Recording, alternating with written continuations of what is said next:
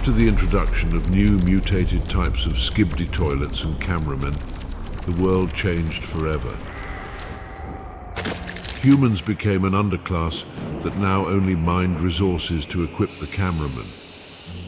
Most men and women now worked in the mines extracting metals. In return, they received protection from the Skibidi toilets. David was among the miners, having already worked for 2 years to keep his family safe. One ordinary day, working in the mine, David came across something he had never seen before.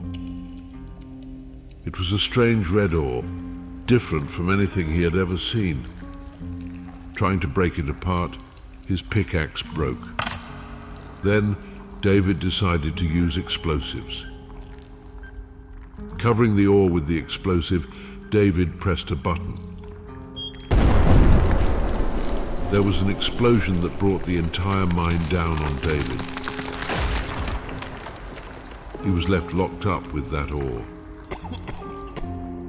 David had no choice but to wait for rescue. However, the days turned to nights and he realized that no one would save him. Feeling wild hunger in desperation, he decided to eat the only thing he had on hand, bits of unknown red ore. As he swallowed the ore, he felt his body begin to burn. After a few seconds, his body turned into something flaming. Due to the high temperature, he began to melt all the rocks in his path, rushing upwards. When he got outside, a group of cameramen were already waiting for him, who noticed the powerful energy surge on their radars.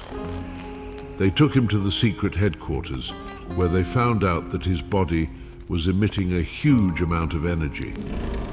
The scientists decided to use David as a weapon and conducted cruel experiments on him over a long time.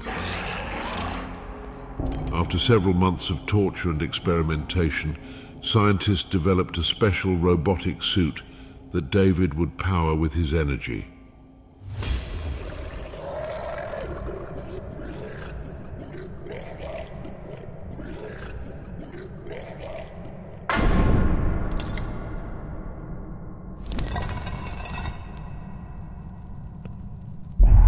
Now David and his suit are one forever.